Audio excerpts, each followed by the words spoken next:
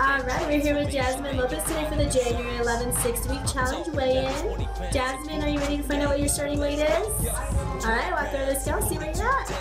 266.7. You ready to lose 20 pounds in 6 weeks? Alright, let's do it. Alright, I'm here with Jasmine Lopez. She is doing her final weigh-in for the January 11th 6-week challenge. How are you feeling? Alright, let's see where your ending weight is. And your ending weight is 246.3. Congratulations.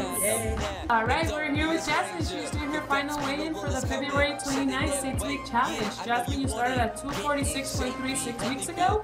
Are you ready to step on the scale and see where you're at? Alright, go right ahead. Alright, that is 226.1. Awesome job.